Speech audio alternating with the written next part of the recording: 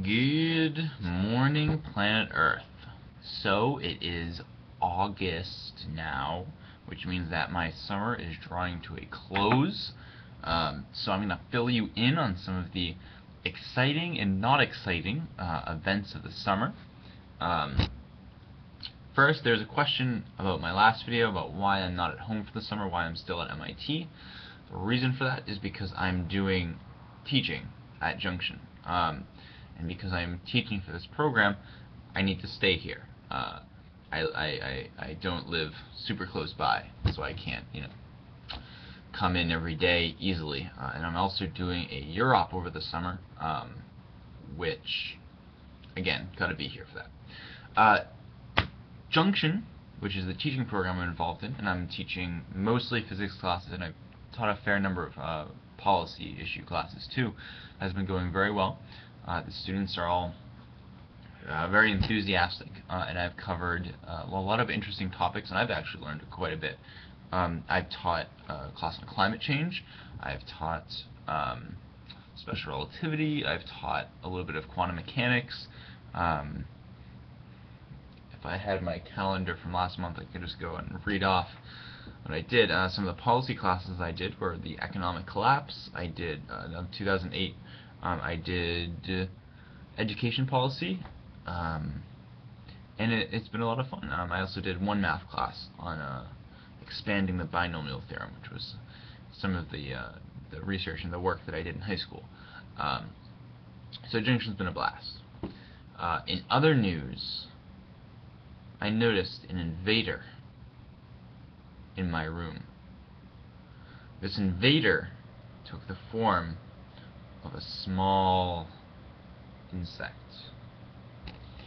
Yes, my friends, there are ants waging war against me. And I will not let them be victorious. Let me tell you what's happened so far. So, I came in, I noticed, oh, there's an ant, kill it. Oh, and the next day, oh, there's another one, kill it. Odd.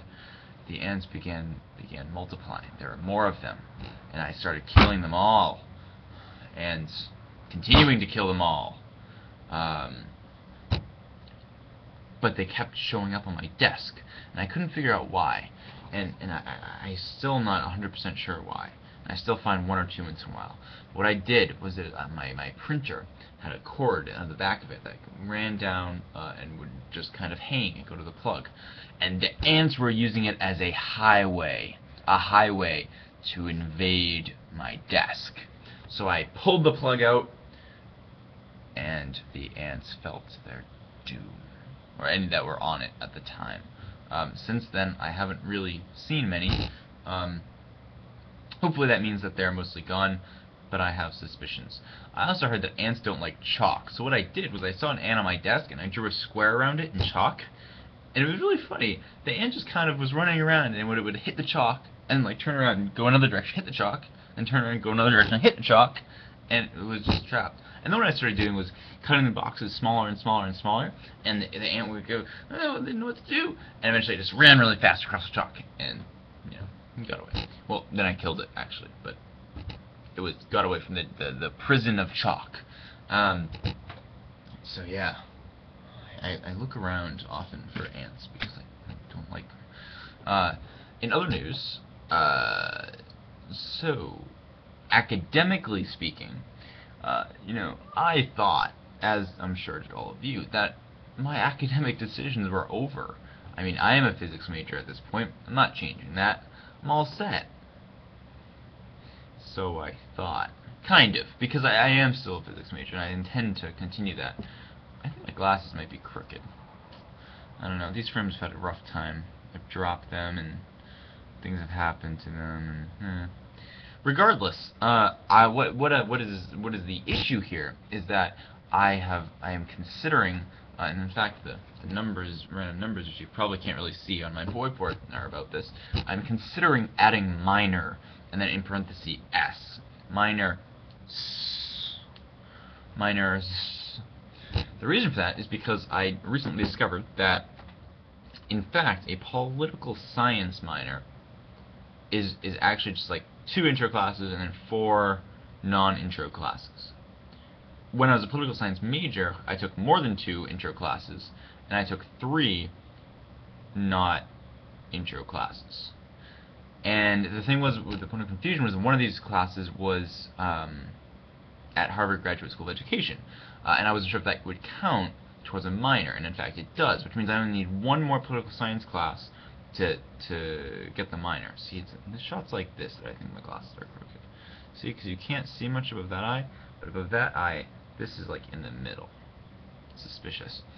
Anyways, so I think in the spring I'm going to take either constitutional law or philosophy of law, which I think either would be really interesting, but I don't know which one to do at this point. Suggestions, feel free to let me know.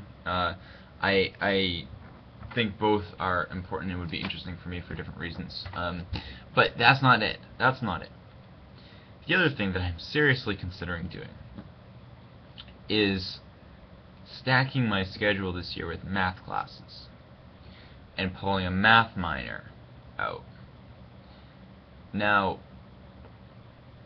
math minor is similar to political science in that you need 2 intro classes and 4 non-intro classes. I have 2 intro classes already. I have 1803, which is differential equations, and I have linear algebra, which is, which is 1806. And then I need 4 more. I could do 2 each semester, but what it's looking like would work best right now would be 1 in the fall and 3 in the spring. So, 18440 statistics? Nope, just kidding. 18440 is probability of random variables or something. 18443 is statistics. 18781, which I was going to take anyways in the spring, is number theory, and I'm very interested in that. And I would like to take statistics and probability classes because my entire high school and MIT education outside of 8044, which was statistical mechanics, when we learned a little bit of probability and statistics, I have never actually learned probability and statistics, and I feel like that's something that would be useful to know. So I kind of want to take those classes, and I've kind of been looking at them anyways, which means I just need 1 more class. And I found one that is a